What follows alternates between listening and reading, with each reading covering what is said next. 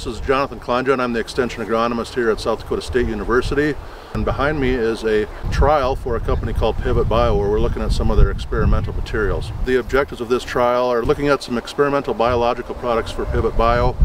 Obviously, biological products are very popular in the media these days. I don't even know what products are being tested, but we're looking at a couple different nitrogen rates. As far as expected outcomes, we'll see what the combine shows when we run through it this fall. We're getting pretty close to tassel stage on the corn here. We've had a little bit of a dry growing season in Brookings this year. I think we went from mid-May to nearly the end of June without any rain, but that being said, the corn looks pretty good. We're hoping to get out here and do some plant sampling within the next week or so as we reach tassel stage. As I mentioned before, this is an internal trial, so the data will be released to Pivot Bio only, but there is a commercial scale trial going on at the Southeast Research Farm in Beersford, South Dakota, so that's going to be exciting to see what comes of that as well.